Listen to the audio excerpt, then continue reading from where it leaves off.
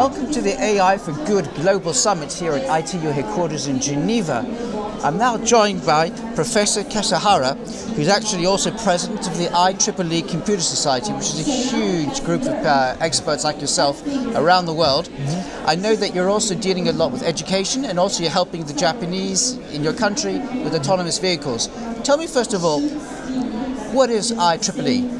So IEEE is the world's largest academic organization, having 400,000 members. And my IEEE Computer Society is the largest society in IEEE. We have more than 60,000 members in the world.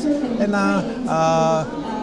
tomorrow we will have a MOU with ITU for future collaboration in education, conference, publication, and the standard, everything.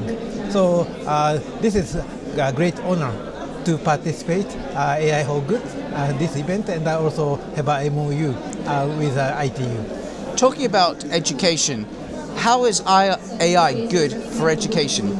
So a lot of aspects we can collaborate. Well, we will develop a kind of content together with the ITU, and that kind of content I would like to include for the children. So looking at 10 years, 20 years later, we can create a very stimulus video showing the future organized by, implemented by AI and computing technology.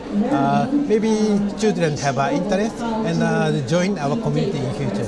So collaboration will be very important.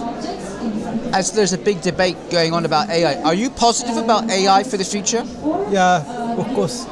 You know, in Japan, robotics is a friend and a whole human. Every time a robot helps human, and of course we have a kind of a condition to develop robotics, not harmful for human beings, and collaborate. And of course, we have a minus point.